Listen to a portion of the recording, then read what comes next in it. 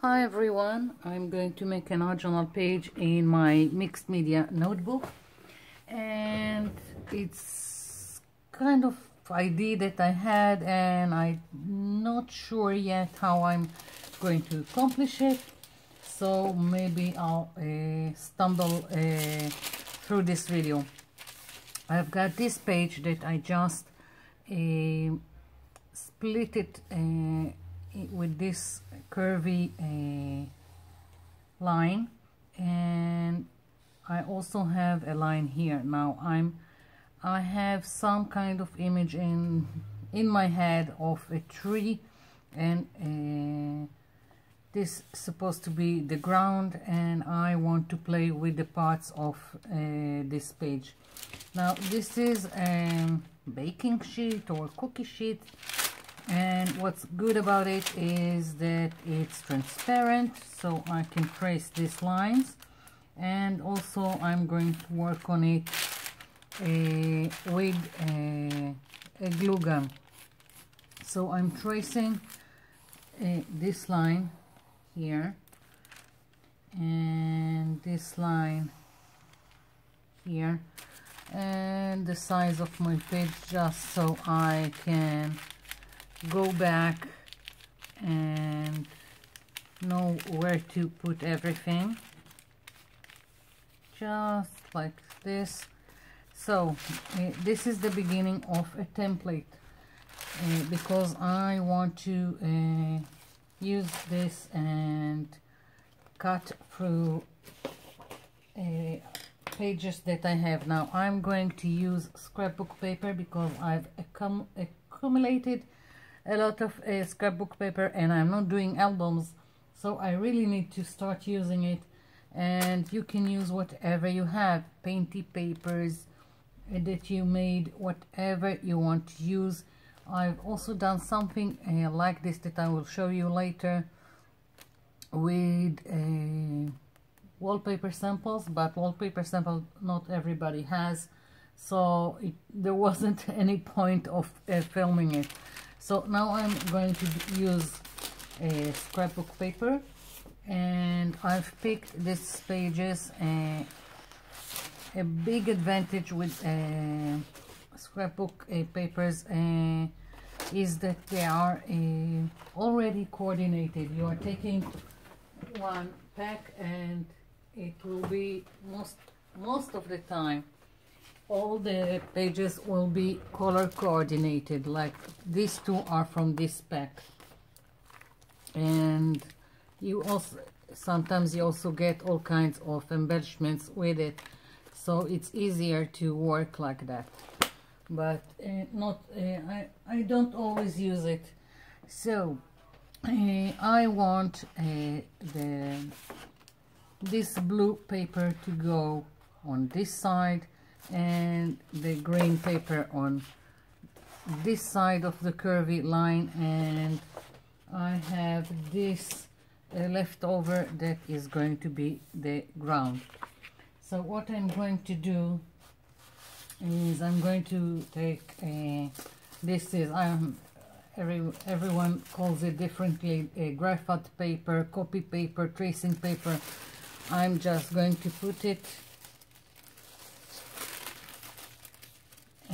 here.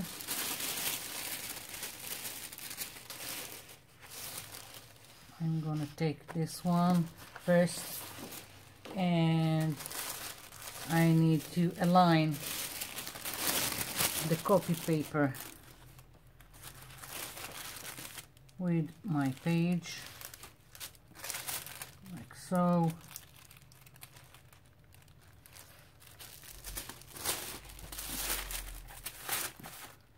Kind of messy, but somehow I'll manage. And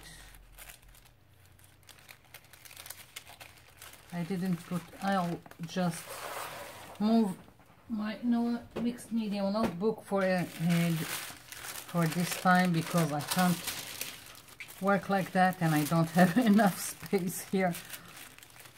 So let's see, I'm aligning this copy paper, tracing paper, graphite paper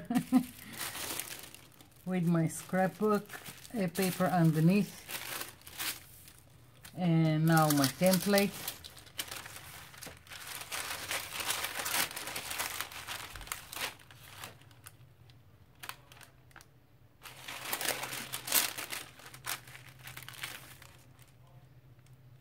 And now I can trace this curvy line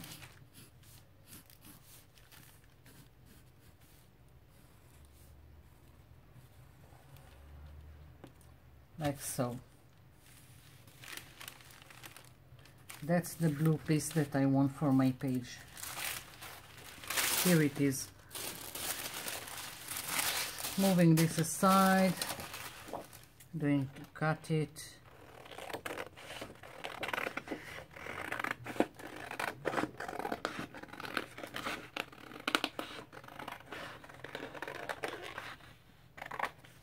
Okay, one piece is here, moving this aside, and now I want the green piece. And let's see, let's go like this, and again I need to align the pieces, only this time it would be for this side, corner to corner.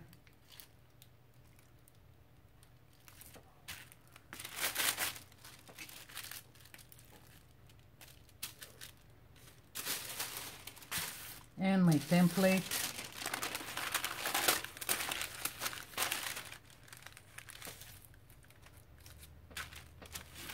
And again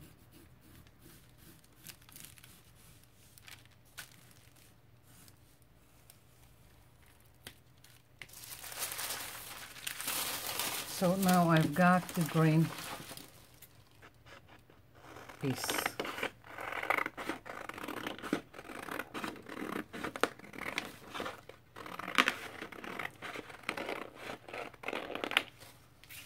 It's kind of assembling a quilt. So next I need to do the piece that I want for the ground. Now this is quite dark and it won't be seen with the copy paper. So what I'm doing, I'm flipping it over. Again, aligning, just so I will see what I'm doing. Yes, aligning this corner here.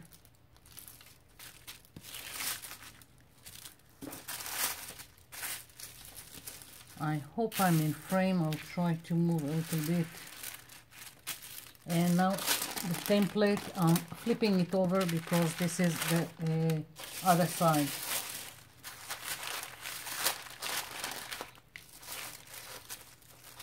And again, I need to align it.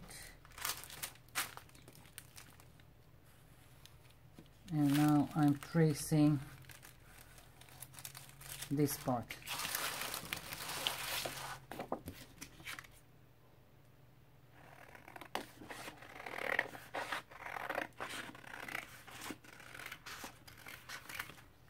So here is the beginning of assembling the background.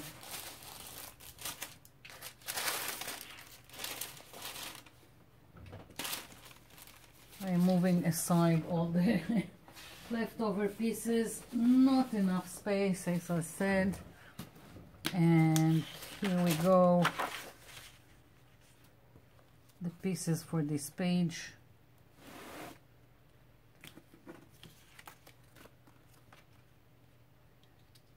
Yeah, this is how it's supposed to go, and I have to trim it here. But basically this is the beginning of our background. I'm going to glue this down. I'm going to work on it more. This is, as I said, only the beginning. Now I'm moving this aside because now I want to show you where all this idea started. I'm moving this and I'm going back to my template. and I finally managed to find a glue gun that is not dripping and doing finer lines with the glue. So I had to test it. I picked it up on my vacation, and I was in Kiev in the Ukraine, and that's the one I found. I didn't know if it will work, but it does work. And my idea was that maybe I can make embellishments and textures with the glue gun on top of a baking sheet and then lift it off. And I've done this just to try it, and it worked. So what I'm planning to do, and I forgot to hit my glue gun, I want to make some kind of a tree here. So that's going to be the beginning of my tree, and I'm going to do some forgot the name, I will remember in a minute, some branches and more branches, and just play around. And I'm going to go over this with the glue gun that I'm hoping will hit soon, so I'll just be able to show you what I'm doing. I'll only film part of it because it's going to take me some time to do the whole thing. And after it dries, I want to either gesso it and paint it on top of the paper and then peel it, or peel it and then paint it. Haven't figured it out yet. So this is the beginning of my tree, and I'll take more. I need more glue for my glue gun because I can already see this won't be enough. So let's see. Yeah, I'll demonstrate first how I've done the flower. It's just like this. It was just to test the glue gun, and the center I went whole like this, and then I went around the shape. And when it dried, I took a very fine scissors, nail scissors, and trimmed excess that I didn't like. Almost like how I've showed you in another video how I make stencils from glue gun. So this needs to dry, and then you lift off the little strings, and basically this is it. That's how I've created this flower. And when I didn't want something, or I wanted to take one of the strings, I just went in with the scissors and trimmed whatever I wanted. So I'm thinking I can color it, paint it, and use it in other projects and make more flowers like that, or whatever you want to make. So that was the idea, and behind making this tree. So I thought it would be nice to make a tree from a hot glue. So as you can see, I move very easily in making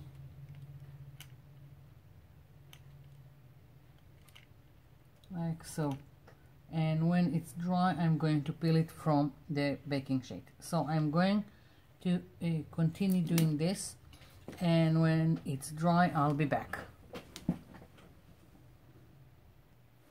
I'm back. So the pieces here are glued to my page, and I've got my tree.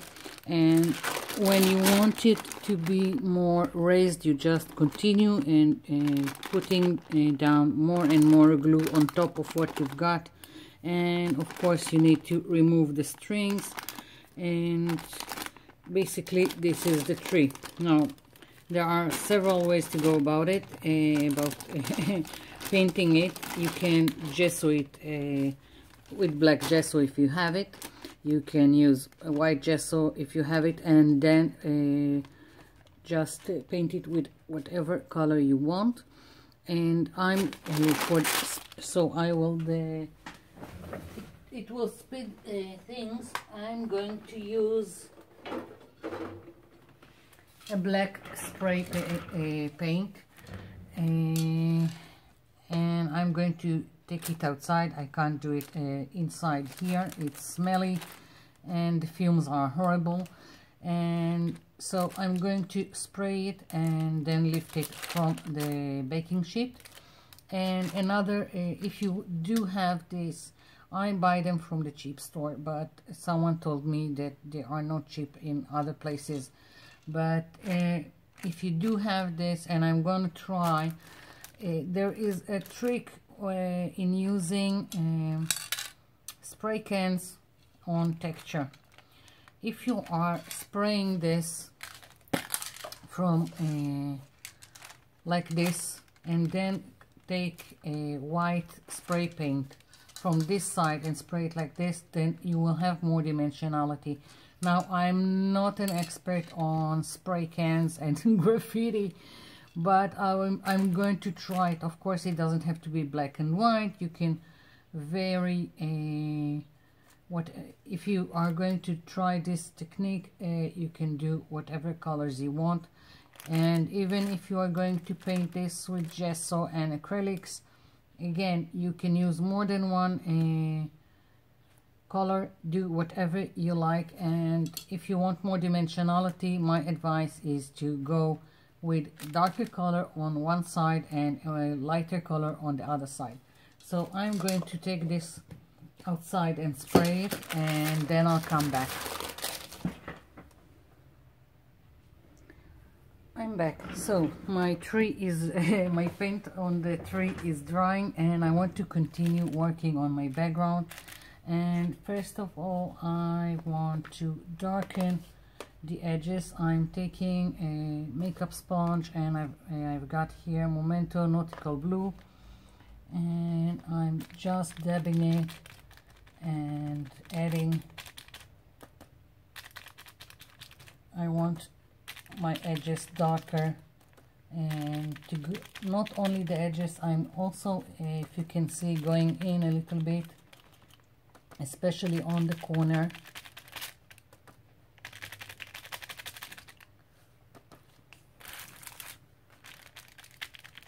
Like so.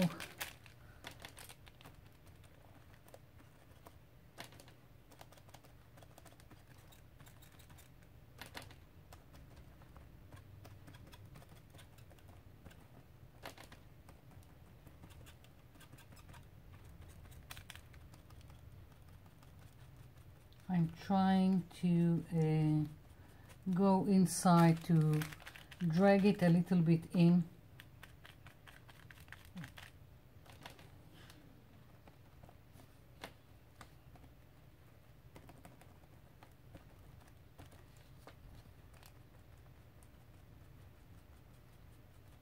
Don't know how much you can see it, but I'm trying for it to go in without any harsh lines.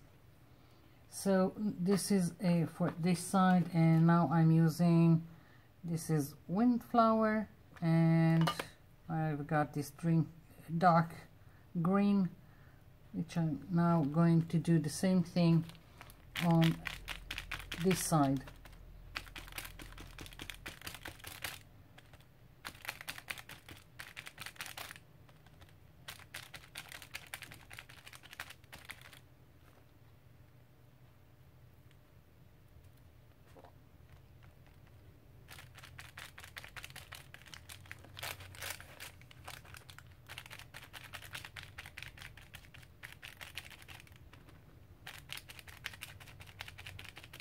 Again, I'm trying to also go a little bit in and just add to the whole thing.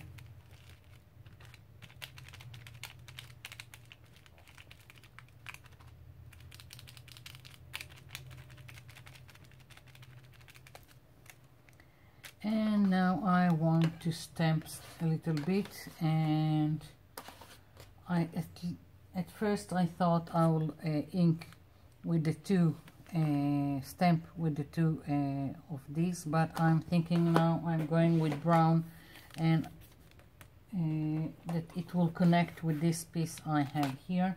I'm going to use the distress ink, will not stain. And first of all, I want some, let's see, handwritten script that I'm going to stamp randomly.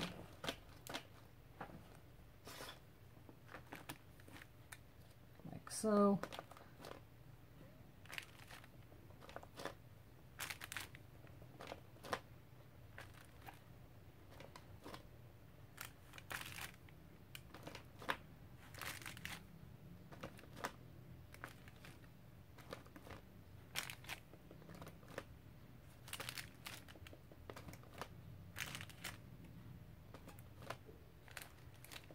Yeah, and I still want more details in my background. And what do I want? Good question. I'm thinking some kind of leaves here, just random again.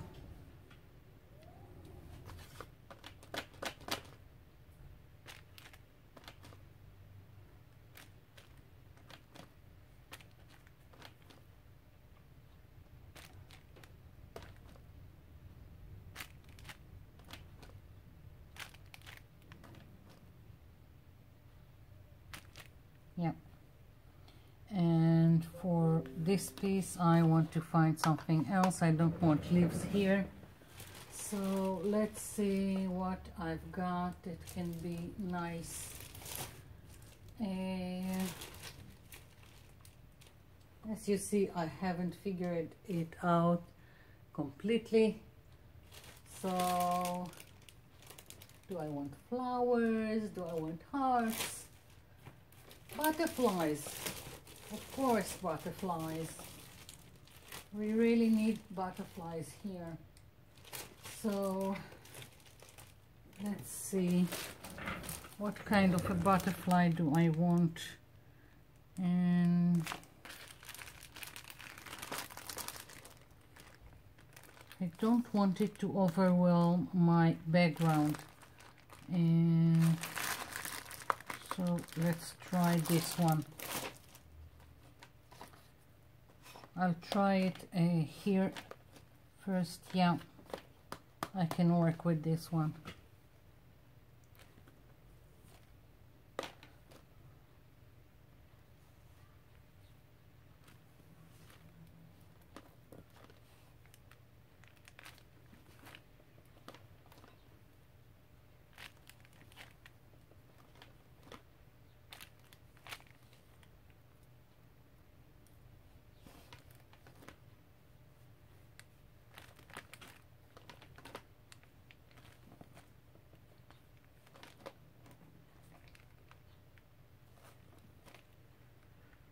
Yeah, so this is more what I thought, and I really like it. So I'm going to bring in the tree. Drum roll, please. I'm joking, but I really like what came out of my tree. Although I now see I still have strings that I need to get rid of, but here is my tree, my lovely, lovely tree. I'm so excited about it.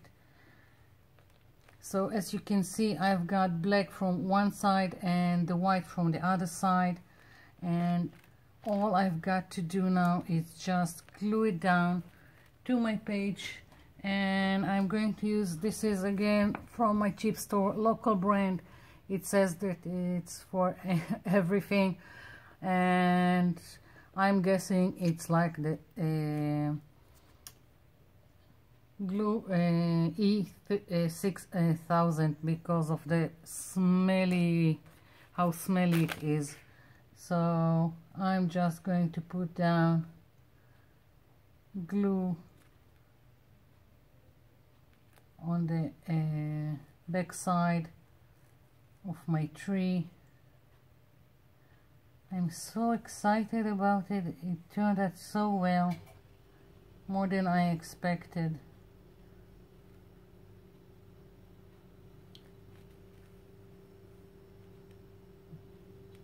This is a beginning of a beautiful friendship. I'm gonna make lots and lots of glue gun trees. I can see it already.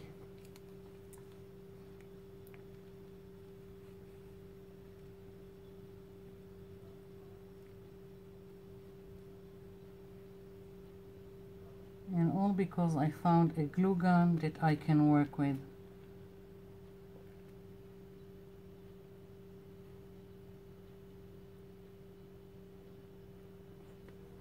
Oh, this is smelly. The fumes are horrible. I'm using it only because it has a really thin nozzle and it's just easier to put it on all the little details of my tree. Otherwise I'd use another not smelly glue. Here we go.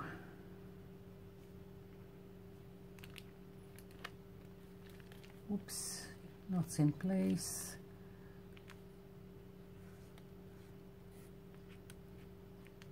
A little bit here. Or probably, maybe I'll have to trim it a little bit on top. No, it seems like it settles quite nicely. And well, basically this is it. That's my tree, that's my page. It needs a little bit more glue here, and I'm thinking I'm just going to put something heavy until this is all in place and dry. But that's my page. I hope you liked it. I hope you'll experiment with this glue gun technique. And thank you for watching. Thank you for leaving me comments below. I'll be seeing you in my next video. Bye for now.